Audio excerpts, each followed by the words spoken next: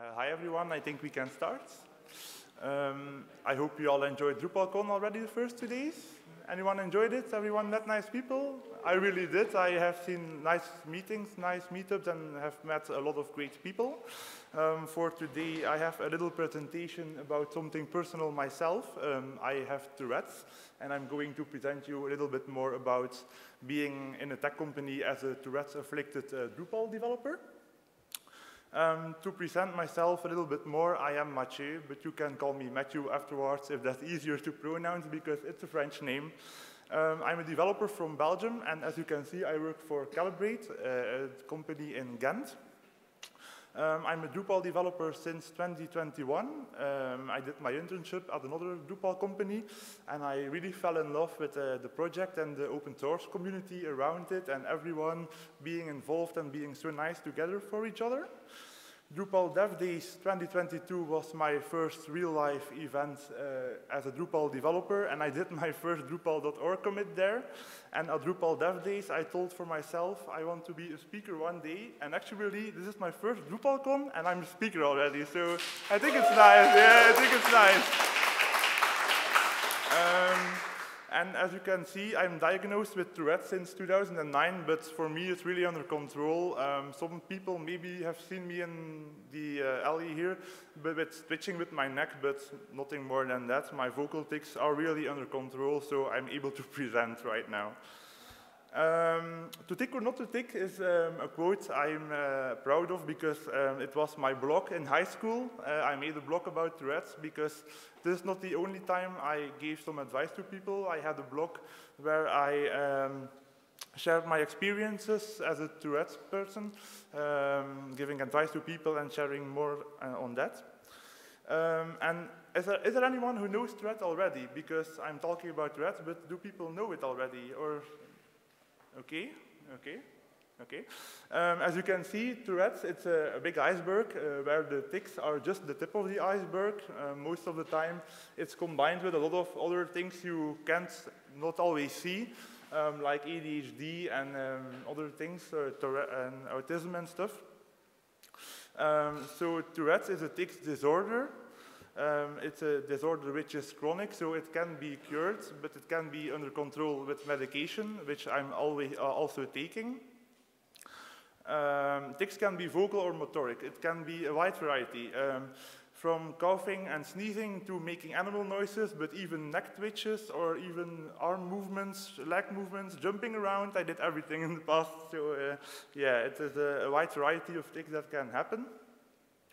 And 1 in 1,000 people has Tourette's, so it's not a lot, but I met only, I think, in my life, 10 people who has Tourette's already, so it's not a lot. And as I said, it's mostly in combination with ADHD, ADD, and autism, but it can be a lot more, but these are the most common things it can be combined with, or it is combined with. This is actually a joke for myself. If you want to be inclusive, always be inclusive in your forms as well, because one of my tics in high school was meowing. I was meowing all the time, just like I was a cat, and yeah, it was a funny one to include, I think, so to make it more of less of a dry conversation. Now I will go on for some more things on the working environment and the workplace. When I applied for my first job, I told my boss immediately from the start I had Tourette's. When he called me, I think the first thing I said was, hold on, I want to tell you something, I have Tourette's, don't mind if I make some noises at the phone. And he appreciated it. Also tell about your concerns. I think this is one of the most important things.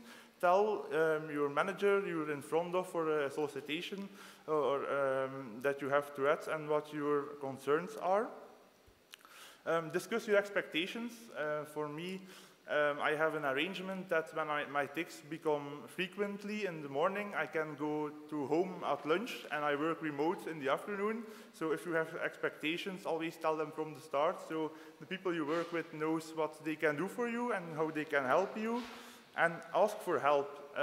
My onboarding process, I asked to tell all my coworkers before my onboarding started that I have Tourette syndrome, so no awkward situations would happen, because I had one in the past where I was in high school and a teacher walked in. She didn't know about my Tourette and she said there are medications for that. So to avoid such an awkward situations, always tell the people beforehand that they know you have Tourette's or another disorder, so awkward situations are not going to happen. You do you is one thing I can advise everyone. Always be yourself. Everyone is unique. Everyone is a special snowflake. Be yourself. Do your thing. Everyone is great. Even at DrupalCon, everyone is nice.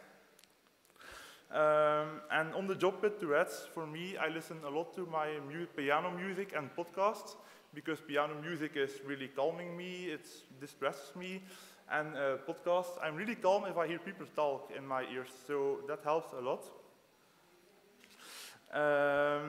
Jewelry is a thing I would show you, but I didn't find it at home. I have a little biting ring. It's a plastic one where I can bite on if my vocal tics are frequent. So by that they are under control. And make sure your new coworkers are informed. So I told my boss to inform all the existing coworkers, but when someone new joins, I always send them a Slack message from, hey, I'm Mathieu, I have Tourette's, and everyone appreciated it. I sent them the message myself. Tell your clients if you have meetings with clients beforehand. I have sometimes phone calls and I send my clients a mail beforehand from I have Tourette's. Don't mind me if I have a tic or if I blink my eyes. And don't forget to take your medications, because people with Tourette's can be clumsy in the head sometimes. Myself is a great example. And if you forget your medications, your tics can be worse in the afternoon, so that's a great one to take in mind. And always believe in yourself. I wouldn't have been thinking 6 months ago I would be standing here today, but always believe in yourself and chase your dreams. It's really great. Some advice for neurodiverse developers in general: ask help if needed. There's always someone who will help you. Everyone is nice in your company. I don't think they would allow you to work there otherwise. Communication is key. Tell everyone about things you are thinking about, like I said, the arrangement with going home at lunchtime. So communication is key. Don't take things personal. Sometimes when my tics were frequent, coworkers were putting on their headphones and I thought, oh no, am I disturbing them or am I distracting them? In the first place, I took it sometimes personal, but I let it go, and I know they just want to focus. They have their job. They need to focus on their work. So don't take such a things too personal if people put on their headphones, because it's normal. And find a coworker you trust. I have someone in the company I go for a walk with sometimes at lunch. I tell him always how I feel about such things, and that's really nice if you have someone who you can trust.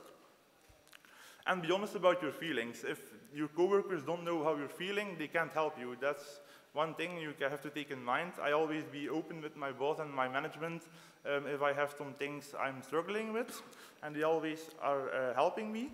And try to find a solution together. That's one thing.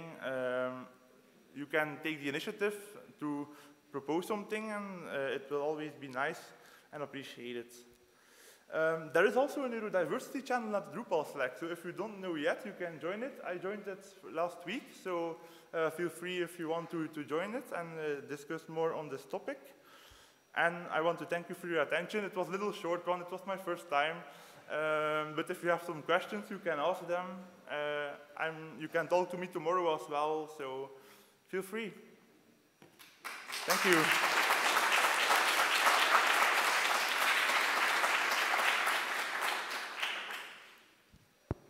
Any questions? I don't see any popping up in the queue. If you don't have questions, it's also okay. You can talk to me tomorrow if you want to, so it's no problem.